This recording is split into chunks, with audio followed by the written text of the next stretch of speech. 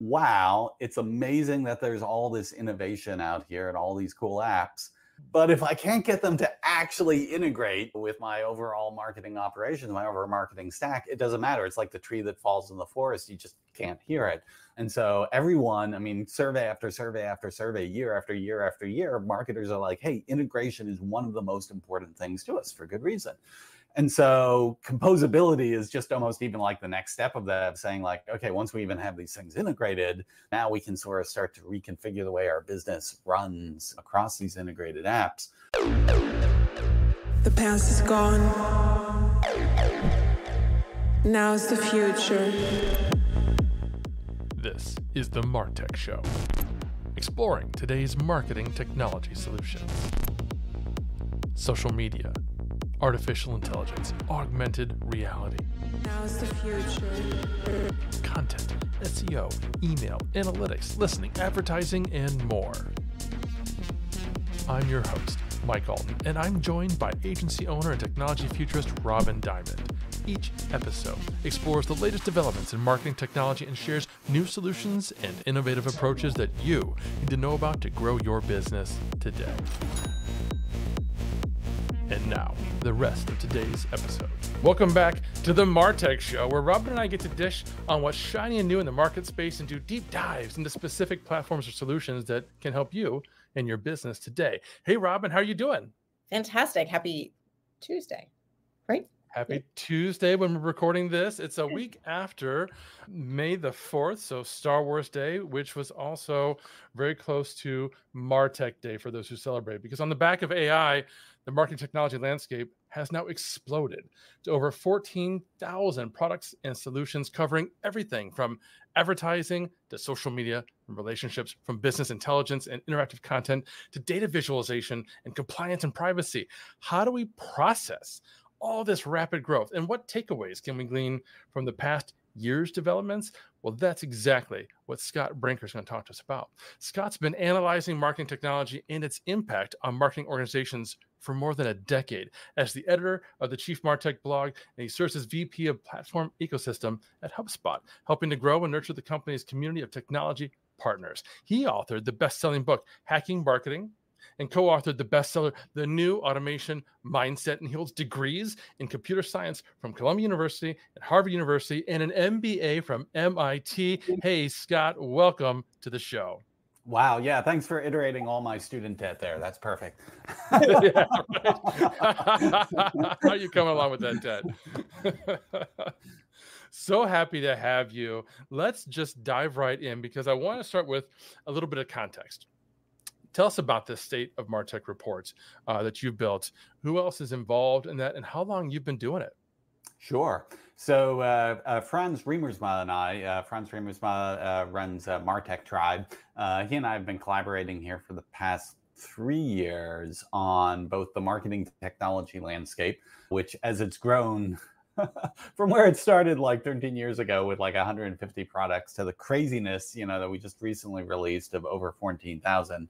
It definitely takes a village. And so I've been very grateful to work with Franz over these past few years collectively in how we build and maintain that. And then we sort of got into a mode where like, okay, listen, we want to release this. We want to celebrate MarTech, the people who work in MarTech, marketing operations. So we suggested that there should be a MarTech Day. I mean, there's a day for everything out there on the planet. So, hey, why not one for MarTech Day? There's chocolate ice cream day, there's, pepperoni, double pepperoni pizza day. So there's now MarTech Day. And we figured we would release the MarTech landscape on that day, right at the first Tuesday in May. And by the way, in 2027, that intersects with Star Wars Day as well, too, which for me, like MarTech and Star Wars, they come together. It's nirvana, and we figured, okay, well, it's not just about seeing a whole bunch of tiny microscopic logos on a slide. I know how much everyone enjoys that, the annual eye test for everyone in this industry, but really like, okay, stepping back from sort of the shock factor of that, and can we sort of dive into like, okay, what are the dynamics that are actually evolving in the industry, both around, the product landscape and what's in there, but also more importantly, like how are things changing about the way people architect and structure and incorporate these marketing technologies into their business? So that's what the State of the MarTech report dives into from a few different angles. And yeah, happy to talk with you in more detail about it. Yeah, for those of you listening, we'll have links in the show notes, because if you haven't actually seen the landscape slide that Scott just mentioned, it's this massive PDF with tiny microscopic logos in different categories of marketing technology, like social media marketing and so on. And beyond that, they're actually clickable. So you can mouse over them and click through to their websites. It's an enormous amount of work today. It was an enormous amount of work 13 years ago, as anyone who's ever tried to program a link in a PDF can attest. But to do over 10,000 of those, 14,000 of those, that's incredible. Incredible is one adjective, you know. There might be other adjectives that are perhaps slightly less flattering, but yeah, it's a project. I feel like that leads us into like the next thing. Before we dig into specifics, what stood out or surprised you at a high level doing this? Yeah, I mean, there were actually a number of surprises this year. So I guess one thing that maybe wasn't a surprise was the fact that these LLMs, these generative AI engines that got released starting about a year and a half ago, boy, they have just proliferated throughout the marketing industry, through a whole bunch of industries, but certainly marketing. And some of this has been existing MarTech products that have added in generative AI functionality to their products. But it's also spawned this incredible explosion of all sorts of new little startups and like MarTech projects that are leveraging those tools.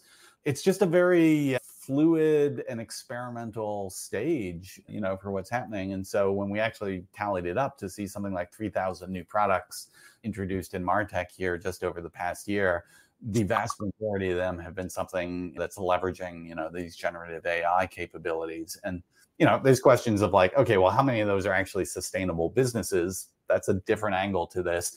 I suspect in reality, very few of them. They'll be interesting to sort of see like, okay, which ones actually do turn into businesses, which ones get absorbed by existing companies. So I expect we'll see quite a bit of evolution in that landscape in the year ahead.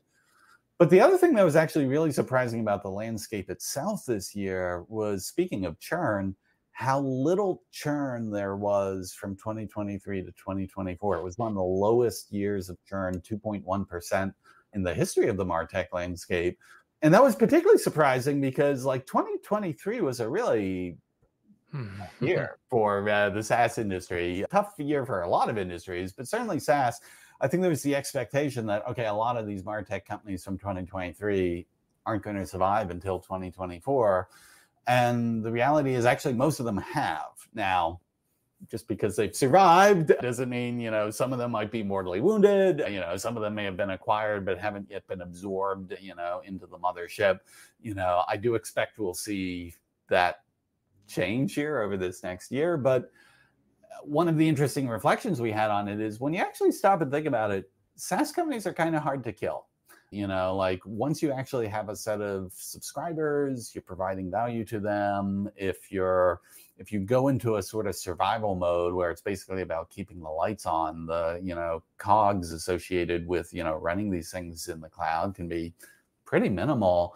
And so while I am sure we will see these iterative waves where some of the attempts at creating MarTech products that ultimately didn't pan out will go away, it kind of makes sense that, okay, they're not going to all go away in 1 month. And it might be actually sort of a long trip before we actually see that shuffling happen.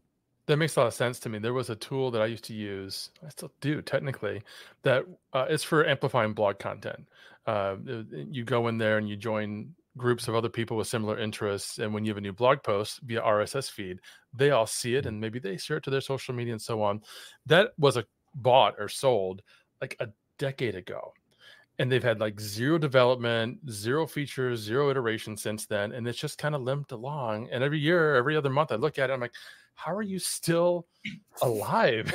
But to your point, they probably have very, very minimal overhead, if anything. So they can continue to limp along. But you mentioned AI. And one of the things I wanted to ask you to kind of pick apart for us a little bit was that I know, similar to how HubSpot has this whole ecosystem of apps and app providers, OpenAI and the ChatGPT have this ecosystem of, custom GPTs. And, a lot of these kind of feel like maybe they're their own apps?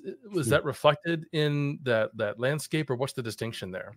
Yeah, so this was an interesting philosophical discussion around that. So what we did was we looked at actually thousands of GPTs from OpenAI's store, and the decision we made was, okay, if there is a separate website where someone's actually selling a product that GPT is a part of, then okay, that may qualify here to be a part of the MarTech landscape, because it is kind of represented out in the world as, an independent entity. If it's simply just a GPT that's available in the OpenAI GPT store, we're not going to put on the landscape. And so there was something like another 3,000 marketing related GPTs that we just disqualified as a result. But it was an interesting discussion, because you're like, well, why? Can we get to a place where these custom GPTs, why are they not as legitimate of a MarTech product or solution,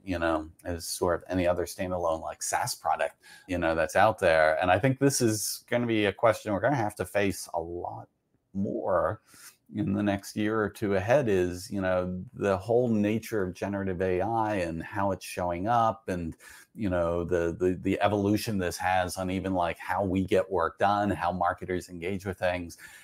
It's shifting. And so the MarTech landscape isn't going to look the way it looked like 10 years ago. It's going to be something kind of different in the years ahead. And yeah, maybe at some point here, a GPT agent becomes one of the more powerful pieces of MarTech in your stack.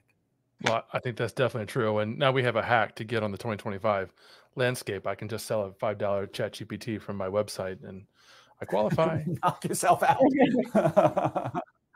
I think it's incredible. And where you're talking about, like, this is the part that excites us, is to hear these things. And where you're saying, like, yeah, it's changed. There's 2023, 2024. This is what's happening in 2025. In your report, you talked about the first and second stages of MarTech, and it seems really important for people to understand these distinctions. So if you wouldn't mind just sharing where marketing technology is going, can you break these down for us? Because you're giving us so much insight. If you could break it down even more about the first and second stages. Sure. So the way I sort of characterize the first stage of MarTech, which I sort of roughly put as like the 2010s to 2020, was it was largely about dichotomies. So like in software, the big debate was, is it suite versus best of breed? Another dichotomy was, okay, are you a services company or are you a software company? And then even for, individual businesses thinking about how they would implement MarTech, it was a choice between, are we going to build it or are we going to buy it? And some of these dichotomies, like, people would like have brutal, like, fights. Well, all right, maybe not like physical fist fights. Maybe there was one, but, there'd be like really, vigorous debate around like, oh, should we build, should we buy? Are you a services company? Are you a software company? Should you go suite or best of breed? And what we anticipated and has absolutely come to materialize here is in the second age of MarTech, which is really in this decade, is we've gone from these dichotomies to those things largely converging.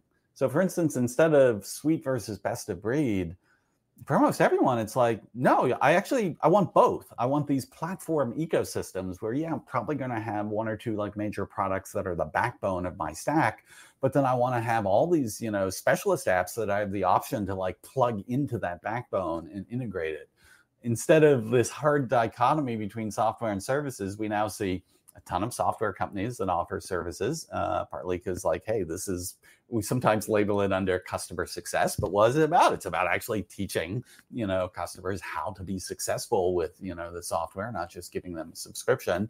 But also services companies, increasingly like almost all of the major SIs, we're seeing even now smaller agencies, because there's no barriers to creating software, they're sort of taking some of their, secret sauce that they've used in services, they're packaging it up into products. Maybe they're using these products as a way to like attract new business. Maybe they're doing it as a way to make more efficient operations. Maybe it's a way to extend relationships with clients. A whole bunch of interesting things happening. But now, yeah, you look at these business models and they are very often a blend of software and services.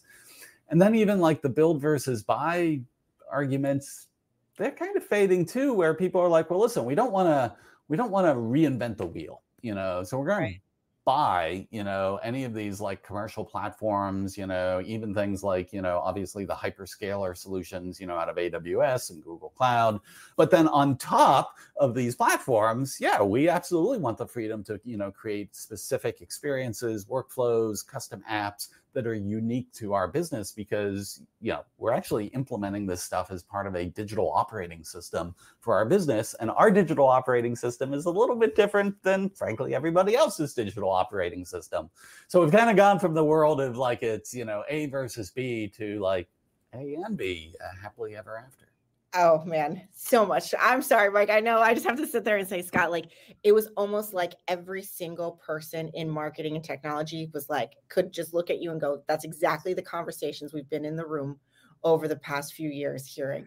Like they're two like total dichotomies. And now we're like, yeah, we're probably more of a partnership. And we've all like started to be like, yeah, we're a partnership. And how you just worded that, that's perfect. I think every single person is going to sit here and agree with you and be like, he's spot on. I feel like he sat in my meetings for the past decade listening to these conversations. Oh. Well, that doesn't happen too often, so great, awesome. It happened once. I'm happy.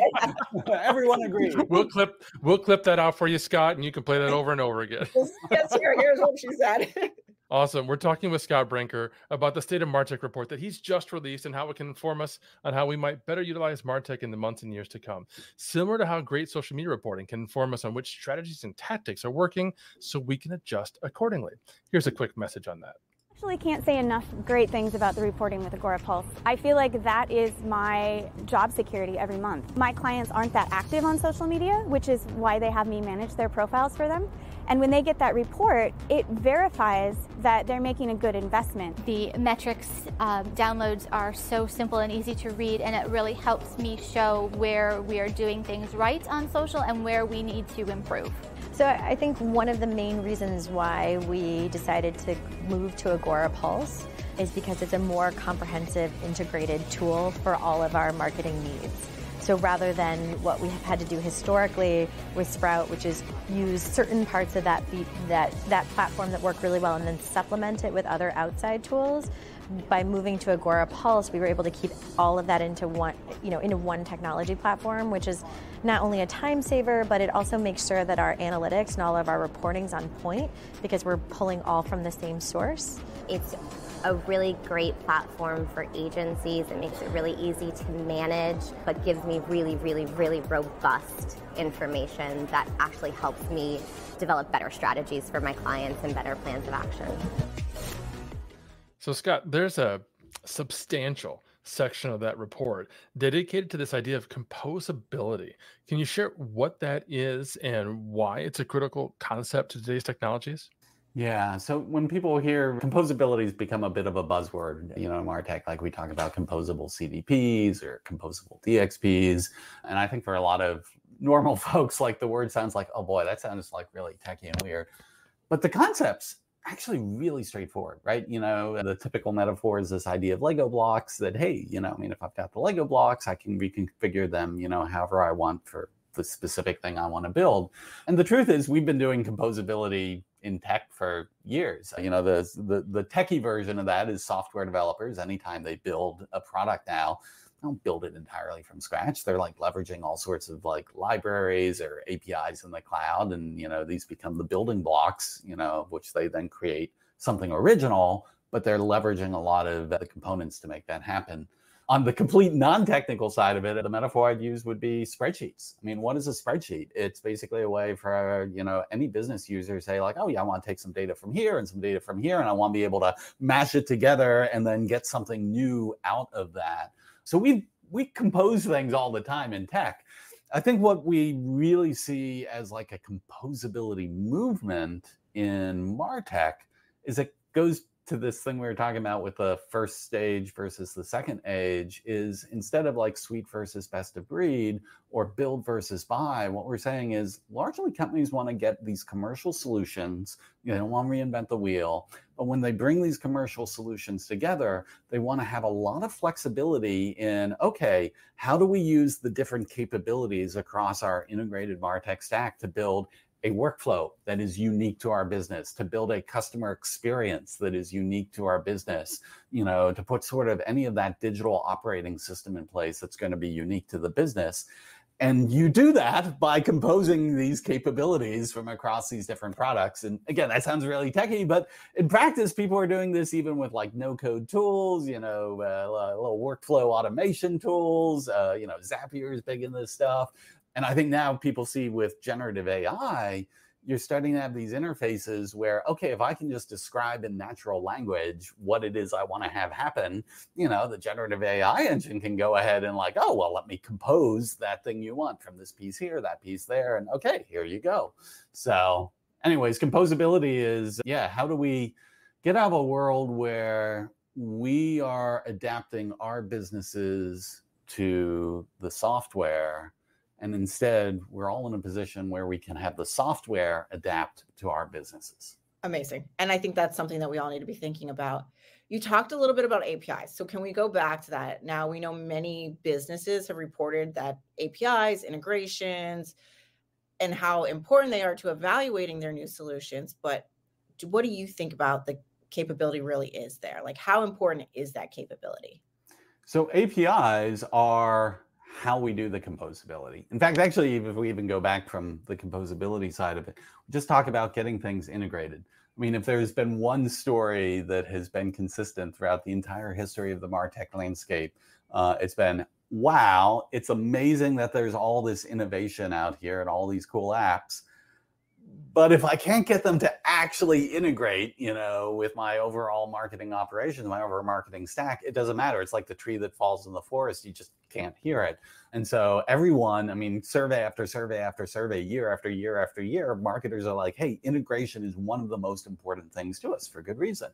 And so composability is just almost even like the next step of that, of saying like, okay, once we even have these things integrated, now we can sort of start to reconfigure the way our business runs, across these integrated apps. APIs are simply the technical mechanism under the covers of how this happens. And so one of the things we uncovered from, this recent report in studying with, like 168 MarTech and marketing operations leaders is they take APIs very seriously when they're now evaluating products that, if it doesn't have, great, like it's one of their top 3 requirements, like for the largest percentage of people of like, let's make sure this has the API capabilities, because they just know that's the key to how they get this integrated into their stack and ultimately how they unlock some of this. Thanks for asking that, Robin, and thanks for answering, Scott, because I know at Agorapulse a few years ago, we were trying to talk to our own existing clients, and they were saying we want integrations, but they couldn't articulate why. And so that was a challenge and a stumbling block for our development team. They're like, well, if we don't know why you need this, if you need it, and we're not going to spend a lot of time developing it if we don't understand the use case. Today, that's a different story. We're talking to more people and we're seeing fantastic reports like yours that much better articulate, not just, yes, we all want integrations, but here's why.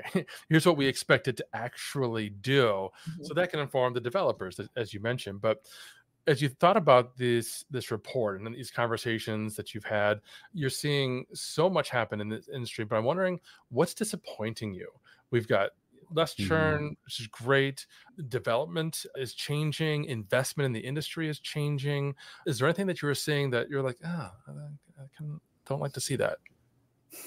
Yeah, I think so every year Gartner, well, at least for the past few years, Gartner has published a survey where they ask a bunch of marketing leaders, like, what percentage of your MarTech stack are you actually utilizing? And it started as something like 60%, which you could argue wasn't great to begin with, and then like dropped to like 40%. And then like the past year, it like dropped down to like 30%. And you're like, okay, this is terrible. Like people have all this huge investment in this marketing technology, and essentially they're coming to the conclusion that they're not actually able to harness it. Now, I think a lot of people, their initial reaction to that is like, okay, well, that's the fault of, the tech companies. Like, why are you building this stuff that people can't use? I'm not saying that I don't think, the MarTech vendors, that there aren't ways that they can improve. But my impression is the bigger challenge is we as a profession, as a discipline around MarTech and marketing operations, have underinvested in the training, the enablement. We talk a lot about sales enablement and all this work we do to like help salespeople be effective, in their roles. Marketing enablement, oh my goodness, like marketers have just had so many new capabilities, so many new like tactics that, they're being asked to engage in, so many new channels, but the amount of actual support we give them and like the structure we do for, not just like, one-off trainings. Oh, I sat in a class for that once, that was fine, but sort of having these like guided processes of helping people upskill, getting a certain amount of like peer group collaboration across this. It's just, the reality is marketing and marketing technology, the frontier of what's possible, is advancing at just an insane rate. It's impossible, for anyone to keep up with all of this. But if we want our teams and we want our organizations to take advantage of as much of this as possible, boy, I think we need to invest a heck of a lot more in the actual marketing and enablement capability. That's a great observation. We talked a little bit about this in a previous episode with the CMO of Uptempo, when he was talking about marketers just, wanting to buy this stuff that looks fantastic without building a lot of internal use cases. And, to your point, going through the training and frankly, wasting a lot of money. I feel like Scott just like mic dropped. He was just like, and this is it. And Scott, what you said is so important for business owners, C-suite, to listen to. And I want to reiterate this, and I want to put it all over the place, because what you said is so imperative. Things are happening at such a fast pace. Like, look at this report. And then there's things that are outside of our control that are happening. And marketers are being pulled and stretched, and they're shrinking teams, but also not training them. You're investing in your sales team, but your marketing team is your sales team. And when people start realizing marketing and tech work together, now they're going to realize marketing and sales. That's the forefront of your going out there. And I think what you said is so imperative for business owners that in a world to stand out right now, they need to. So if I can add on one thing to that. So there was a study last fall by the corporate board, and they asked a whole bunch of like both junior, mid-level, and senior marketers, how are you learning about AI? Like the most popular things were like, oh, well, I read about it, or I like watch a video on the web. And then some of them were like, oh, I sort of experiment with this on my own time, and oh yeah, maybe I talk to a couple other people I know in the industry. Way down at the bottom of the list, it was literally like, other than the other category, dead last was, oh, I actually get officially trained on how to use this stuff by my company. It was like, single digit or low double digit, like 10%. This is crazy. It's like, this isn't like this just happened last month. I mean, like, we've now been in this mode. This stuff has been out here for a year and a half. And most marketers are not getting any official support, from their organizations in like, how do we actually take advantage of this? No, it's so important. Like everywhere we go, everyone uses the words innovative, AI, and you're like, okay, cool. Yet, good luck. Go find it on your own. And I think that what you just said is it's under other, like it's, oh, and then I actually got trained in it. And when you look at what we're being able to use, I mean, I look at my start in this. We will not say how many years ago, decades ago. It was billboards, like a billboard is a billboard. We put it up there. We do the graphic design. Now it is something that's constantly changing every day. And so when you say that, there has to be an investment in a training and a learning for people. Speaking of that, we're going, and we could go on forever on this one, but what do you see in MarTech in 2025? If you had your little crystal ball and you were going to tell us where MarTech is going in 2025, what do you think, Scott? All right. Well, I will caveat by saying that one of the reasons I do the MarTech landscape is because I'm absolutely terrible at predicting, and so the MarTech landscape is just sort of an empirical assessment of like this year. So we can look back, looking forward. It's hard. That being said, I would frame this as the thing I am most excited about over this next year is I think these generative AI interfaces, these natural language interfaces, I mean, even we were just chatting, before the show here about, ChatGPT's new, 4.0 model and this interaction mode where you can like talk to it. This is actually a huge net new paradigm in how people interact with software. Like this past, like the entire era of SaaS has all been point and click. It's like, okay, well, if I want to use a capability in software, I have to figure out the menus, and then I go from this menu to that menu, and then I get to this screen, and what are my configuration options, and do I understand this drop down, and where do I do? You know, when you get to these more sophisticated platforms, this is one of the reasons why we have all these, like, you know, specialist admins and ops folks, is because it's a career just learning how to navigate the software. Not even just the things that you want to do, but how do I navigate the software to make it do what I want to do? And I think this is one of the things that's actually created a ceiling to how sophisticated some of the MarTech can get, because, like, hey, listen, we could make it more sophisticated, but is anybody actually going to be able to use it? And what is so exciting is you see these, like, natural language interfaces and sort of these other kinds of new modes of, like, oh, well, if I can just talk to the software. I mean, imagine that. Talk to the software. Hey, this is actually what I want to do. Could you compare these things to it? It could ask clarifying questions. It could bring up, you know, one version of it. I'm like, no, don't change that one. Can you bring the data set? You know, how did that compare to last year? I mean, this is going to unlock the democratization of, like, the number of people across marketing who are actually going to be able to tap in to the power that we have, even with today's existing MarTech, is going to be amazing. And I kind of feel once we get beyond that barrier of saying, like, listen, you don't have to memorize screens and screens and screens of different menus and navigation options and configurations like that. If you can just simply talk to the software about what you want, it can instantiate it. I mean, again, so I'm excited about this. It's, you know, this is the sort of stuff, it would seem like it would be science fiction. My suspicion is we will see enough of that start to look realistic here in 2025 that it's going to change the game for everyone. That's such a powerful point. I actually went to college for programming, which meant me using a keyboard. This is like the cavemen of programming, right? Text is barbaric today because now you can just, as you said, speak to the AI and say, you know what, I'd like to see some code that does this, and it will just do it. And you can move on to the next thing and then compose much more advanced things. This has been fantastic. Scott, thank you so much. This is such an important topic for everybody to listen to. But for those who want to know more about you, about the report, where should they go? Sure. So my blog is chiefmartech.com without the H at the end. Long story on that. So yeah, feel free to go there and you can get a copy of the report. Fantastic. We'll have all those links in the show notes. Robin, any final thoughts? Scott, I just can't say thank you enough for this. I think you gave everyone that rest assured feeling and that excitement about what's to come. And so if you haven't been able to check this out, everyone needs to go check out this report. I promise you, if it's just something that you need to read over, and it will help you with the insight coming up. But thank you so much for being on the show. Oh, thanks so much for having me. Fantastic. And remember, folks, if you want to learn more about what's happening in the MarTech landscape, please subscribe on your favorite podcast player. We're talking to different MarTech solutions each and every week. And we'll see you next time. Thank you for listening to another episode of the MarTech Show, hosted by Robin Dimond and Mike Allton, powered by AgoraPulse, the #1 rated social media management solution, which you can learn more about at agorapulse.com. If you want to make sure you're part of our audience during live weekly broadcasts, take a look at our calendar at agorapulse.com/calendar, or click the subscribe button in your email once you register for any of these events. Is there a particular tool or topic you'd like to see us talk about? Or perhaps you think your solution should be featured? Email me at mike@agorapulse.com.